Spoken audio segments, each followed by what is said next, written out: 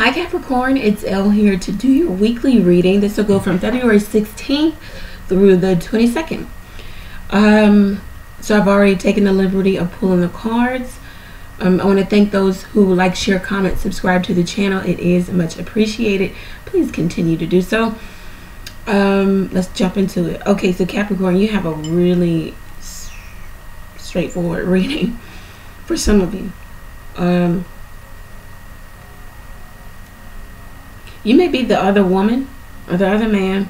This is a woman in a relationship that you've been keeping up with for a while. Maybe with an older gentleman. We have the Emperor here.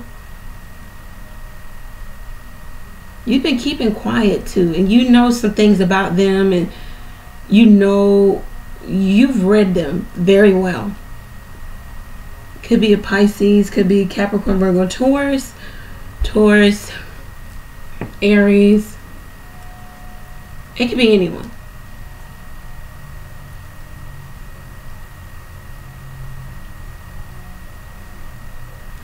Some of you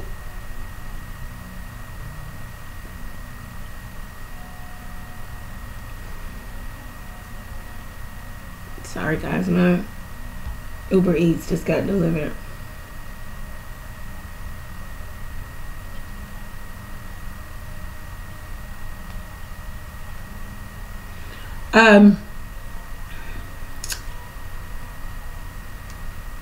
Okay. For some of you, this is a situation of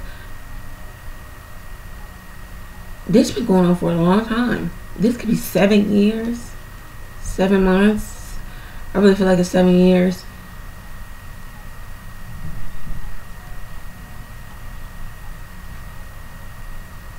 This person has been walking away from their already committed connection for a very long time. You've known about it. You've known that they have the other person. You might have just stayed in it to get whatever you can get out of this situation also, as the other person was doing too. You know, the exchange, money, sex, whatever.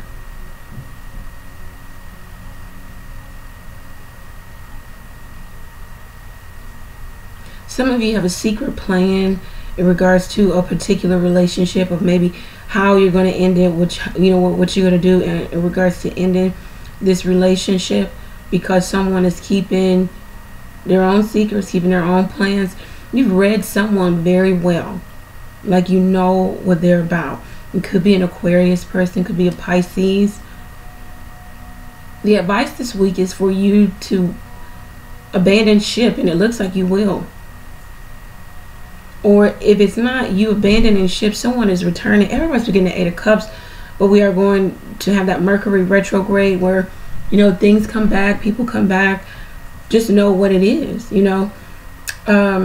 This person may return to you, and they may give you the sweet nothings, but you already know why they're coming back toward you. The 8s govern sex and intimacy and mergers and things of those natures. They may even have a little bit of money that they want to spend with you or on you, but they don't really have an offer for you. They're still married, they're still older, they're still, you know, set in their ways. They still have their own regime that they hold, you know, fortitude to. They have their own life, and they want you a part of it in a very insignificant way. This person returning to you brings you to a level of anxiety. It says let it in. You have the Death card as the outcome, the possible outcome for the week. You feel like, or they feel like, or both of you feel like you're losing something of value here. Now, value systems are different. They may feel like they're losing you, and you're valuable because you provide what they don't get elsewhere. You may feel like you're losing them, or this is a lost cause. And they may provide that protection, that shield, money of some sort. Now, they don't do it on a consistent and everyday basis, but they do provide something for you or to you. And that's why the both of you feel like you're losing something. And that's why it's taken so long for it to die.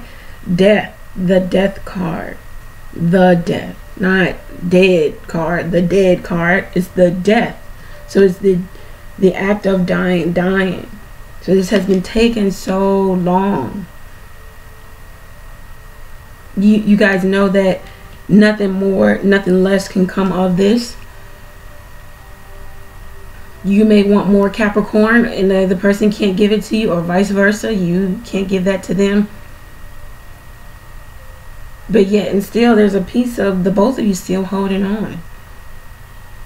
The advice, Capricorn, is to walk away.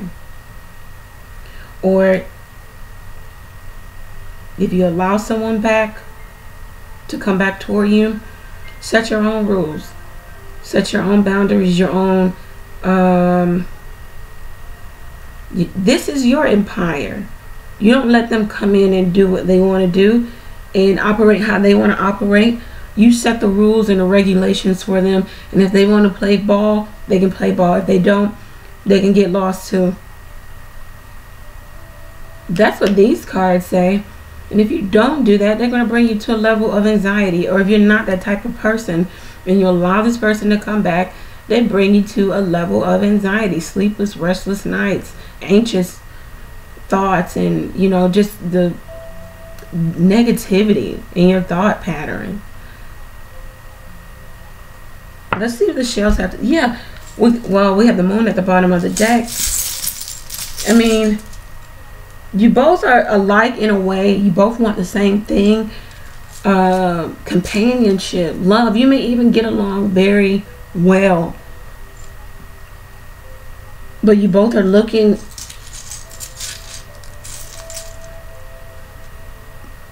So the most of the times it's about two individuals, two people who want the same thing, but they go about life in two different manners. But you still want the same end result, right? It's about the challenge of coming together and actually accepting each other for the difference and going after that same result that you want. Now that's up to you if you want to do that. Also, this is about someone having some real strong feelings, someone holding back and not speaking and not saying. Also, let's see what the shells have to say. Okay.